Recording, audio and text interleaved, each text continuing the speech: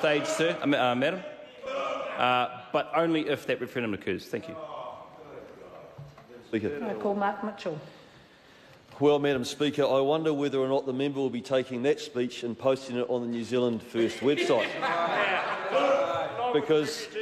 Because fundamentally he's just stood in the House and gone against everything that the New Zealand First Party campaigned on in relation to Māori seats. The leader of the party, the Right Honourable Winston Peters, said unequivocally during the campaign that if they're elected and if they come into government, the Māori seats are gone. That's right.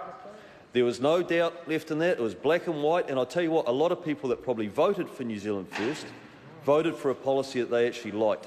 Now they're entrenching them. A policy that we don't agree with, but a policy that they'd liked. Now we've got the poor member. I feel sorry for Darroch because he obviously drew the short straw last night. Junior member who had to stand in the House today with no conviction at all and have to tell the country that now we're going to support this bill. Now we're going to support this bill through to Select Committee, with a little caveat being if they don't give us a referendum, then we're going to withdraw our support. So let's see. Let's test that and let's see. I think that we've been very clear about the fact that we talk about entrenchment of the Māori seats, and I want to acknowledge Reno Turakatne and the comments that I think the Honourable Chris Finlayson made, because in my time in Parliament with Reno, I found him... Order. Refer to the member by his full name, please. Yeah, sorry, Madam Speaker. So my time in Parliament working with Reno Turakatne, I've found him to be an extremely good member, affable member to work with, that has always got a good contribution to make, and I know that he's highly respected as the chair of the Māori Affairs Select Committee. I was very disappointed, I just have to say, I know that I don't have much time, but the speech that Willie Jackson made said everything that's what's wrong about this country in terms of the relationship between Māori, Pākehā and what's a deeply diverse cultural... And so there comes more criticism coming now, because because my pronunciation might not be quite up to speed to what Carmel Sepuloni wants. And this is the whole issue, is that we had Willie Jackson stand in the House and question Simon Bridges' whakapapa because he may not look or speak or act like Willie Jackson. Actually, a lot of our Māori these days are urban Māori, right? And this is exactly the issue. And here we go, Tamati Coffey sat there and supported Willie Jackson, and his attack on me, his attack on Chris Finlayson. I can tell you, I take great pride in my electorate of Rodney. I take great pride in my electorate of Rodney, Madam Speaker, that I work with my local iwi. And let me give you an example of a very good project that we just delivered with the local iwi, with the Rotary Club and the Lions Club, myself, all working together to take the Wartworth Courthouse and turn it into a centre that now is a food security program that takes food from local supermarkets that's not going to be used, and it goes out to the local schools. That's a partnership between local iwi, Rotary, Lions and the local MP, and actually the local board as well. So don't Mr Willie Jackson stand in this House and somehow cast the aspersion that because I'm not Māori, or Chris Finlayson or Nick Smith, that we don't work with, support and achieve things with our local iwi. We do. You know, I was in Northland a couple of months ago visiting the grandfather of my nephews and my niece. And the grandfather, who I'm very proud of the fact that he's about to be knighted under this government, and that's Heck Busby. My sister is married to his son. So please don't. So please don't. No, we're not supporting the bill, but I'm addressing what I think was and actually Kerry Allen's in the House. Let me tell you something. My grandfather, who owned Bellive Orchard, sorry, Madam Chair, who owned Bellive Orchard in Gisborne 50 years ago, traded with the local Māori fish and fruit. He had an orchard. One of the first Pākehā in Gisborne to be taken and taught how to carve.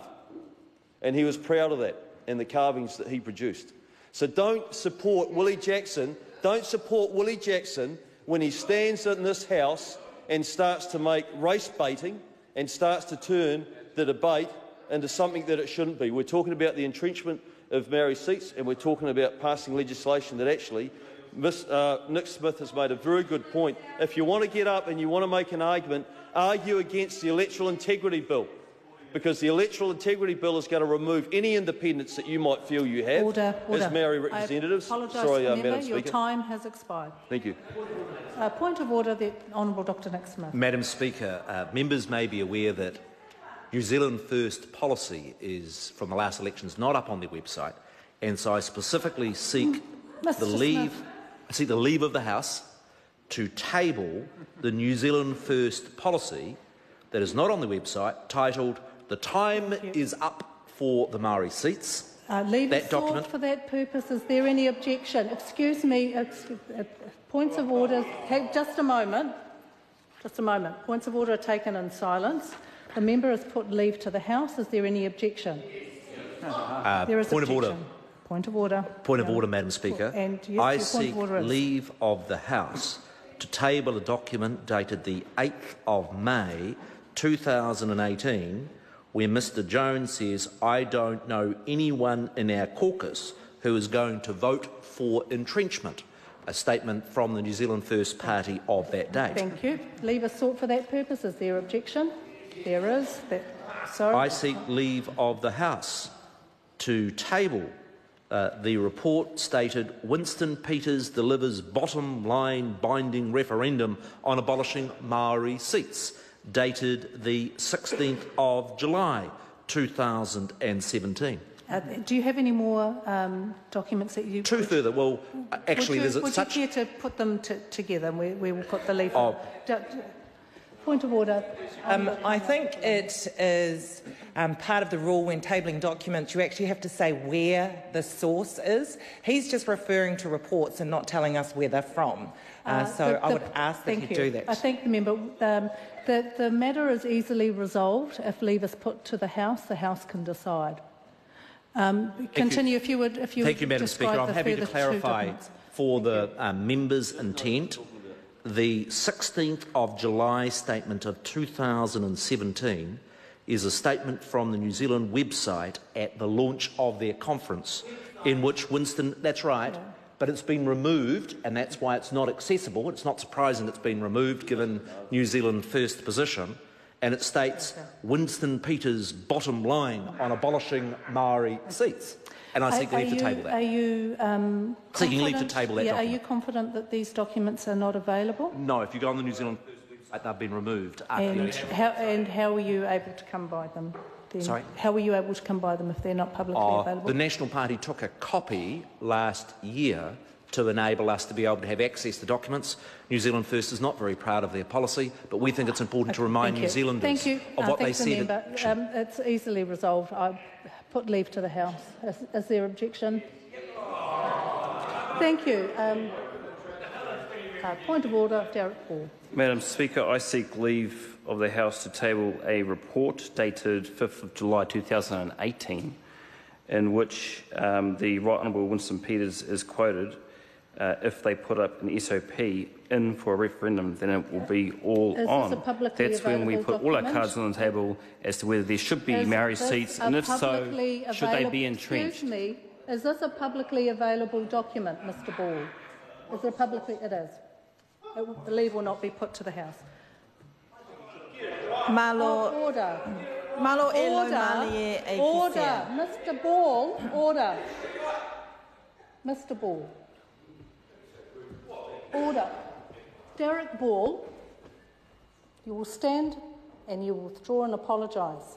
And if your behaviour continues in that way, I will be asking you to leave the chamber. I withdraw and apologise. Malo e lo mali e kisia.